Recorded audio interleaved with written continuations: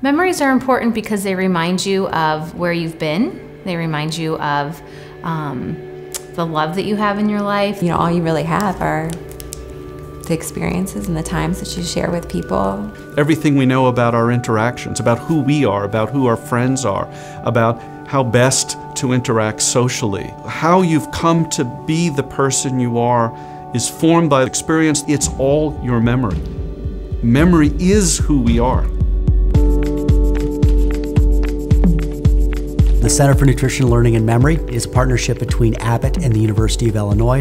This is what we consider the first public-private partnership in the area of nutritional neuroscience. In the infant, you're talking about brain development.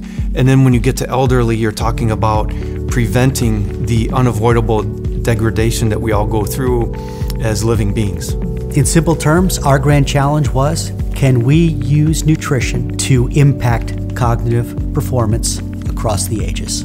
We truly have the opportunity to change how people think about the impact of nutrition on brain development and cognitive decline so that people are living fuller lives.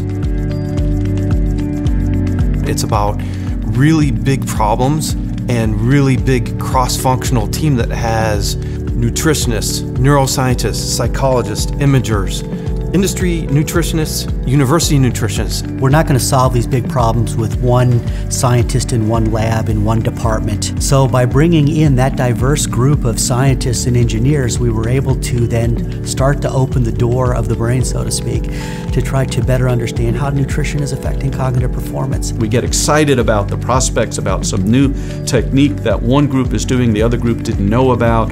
Those intersections create these new disciplines, these new opportunities. We want to excite investigators to create a bold vision about where our successes might lead, where we might go next. As a father of 7 children, you can't help but have a really strong feelings about nurturing all of those special capabilities in every single person, especially as you yourself start to value memories. You want to keep all that because it truly is the most important thing we have.